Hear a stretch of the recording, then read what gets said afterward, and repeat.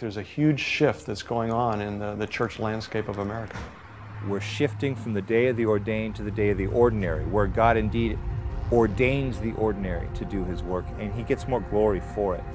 I think that God is on the edge of breaking us free from a lot of traditions. Well, He basically says, listen, come back to me, come back to the book, come back to the promised land, come back to original Christianity, come back and you guys will change the world. Well, I think in the West we've attempted with good intentions to glorify God, and what we've done is we've elevated how we do church to such a status that it takes a professional, and even in most cases a professional team, to pull it off. People were basically spectators. They were just sitting in the pews Sunday after Sunday, Wednesday night after Wednesday night. So much in legacy Christianity is basically a holy meeting, in a holy day, in a holy building, at a holy hour, with holy people dressed in holy clothes listening to holy priests. People have been spectators in the life of the church for so many years, they don't even know they have a ministry.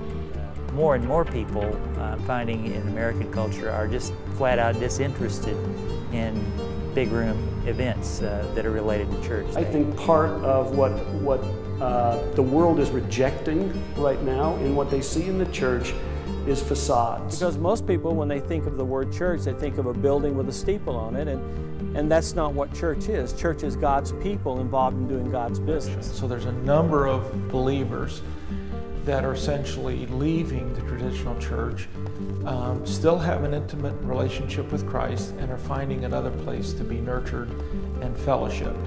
Reggie McNeil said that people are leaving the traditional church in order to preserve their faith.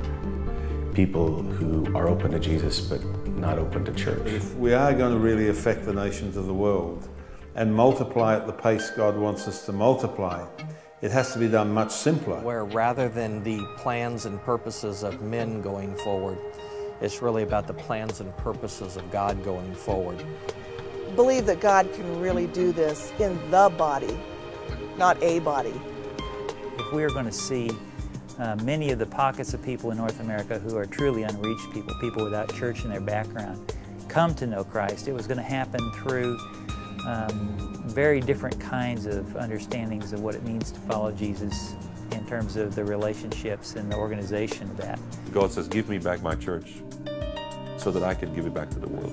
We want to lower the bar of how we do church and raise the bar of what it means to be a disciple.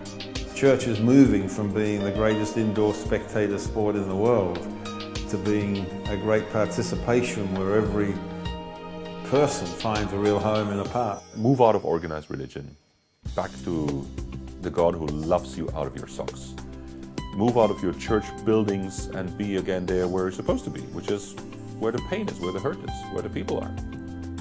They don't just do the ministry somewhere back at some church they go to on the weekend, but they're doing the ministry 24/7 during the week with the people amongst themselves, and they're being the church and can do the church there.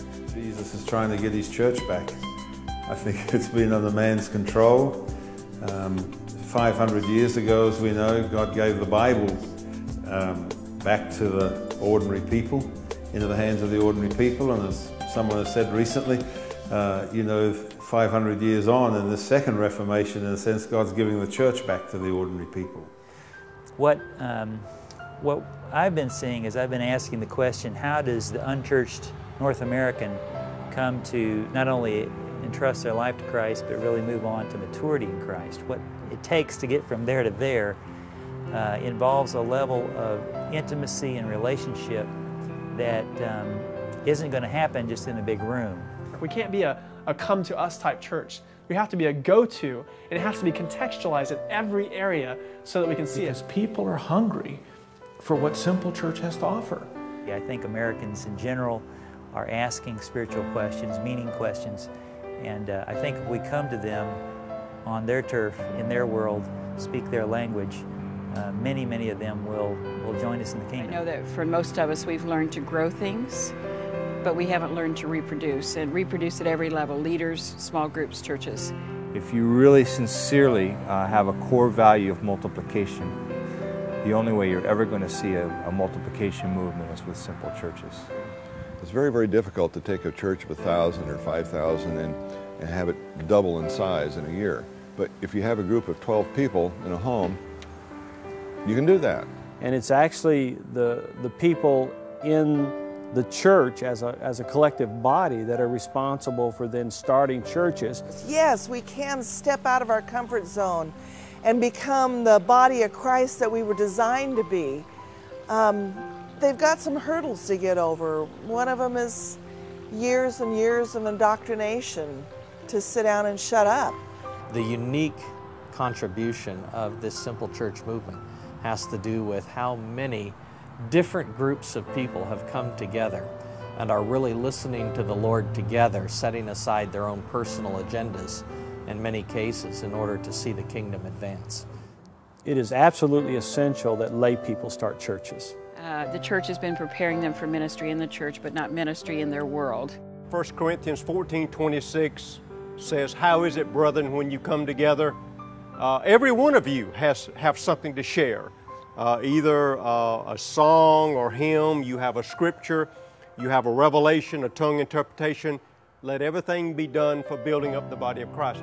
The reality of simple church is the idea of living out the life of Christ in the midst of the people on a regular basis. It becomes much more of a family. And if the needs are such that family isn't the theme for this week, you shift into being a hospital. If somebody's really got a severe problem of some sort, you sort of shut everything down, take care of the immediate problem. Sometimes you cycle into being a school because there's teaching that needs to happen. And sometimes, hopefully, you cycle into being an army. A typical house church, basically about 10, 15 people would do four things. They would have a meeting, M-E-A-T-I-N-G. They would eat. The eating business was absolutely crucial to the ministry of Jesus. He was almost a specialist in eating in other people's homes. Secondly, they were sharing life, not an hour. Number three, they don't just listen to someone exposed in the Bible in 3 points in 31 minutes and then go home and forget 95% on the way. They are participating in almost eating the Bible together. Number four, they were praying and prophesying. Praying is when we talk to God. Prophesying is when God talks to us. It's designed where there's community, where we turn our chairs to face each other. We're not looking at the back of each other's heads, and there's not rows of noses, but we're doing things in community. We're learning in community. We're sharing with one another, and there's accountability. You're free to just follow the Lord and do what He says do. It's about the spontaneity, it's about following the Holy Spirit. You know, our meetings together, it's a little bit like having a conductor of an orchestra. And in the last year, it's broken out from underground. I think it's become a more recognizable movement. There have been many books that have come out this past year that are alerting the rest of the world that there's something happening. Almost every day I get a phone call from somebody or an email from somebody saying, you know, I love Jesus, I just can't keep doing church the way I've been doing it.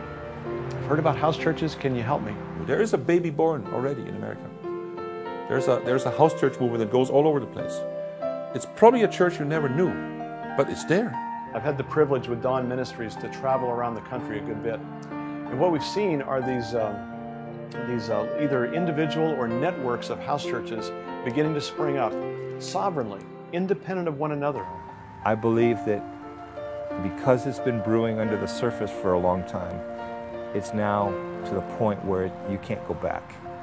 It's unstoppable. This is the new coming church. It's what you will probably be in the future.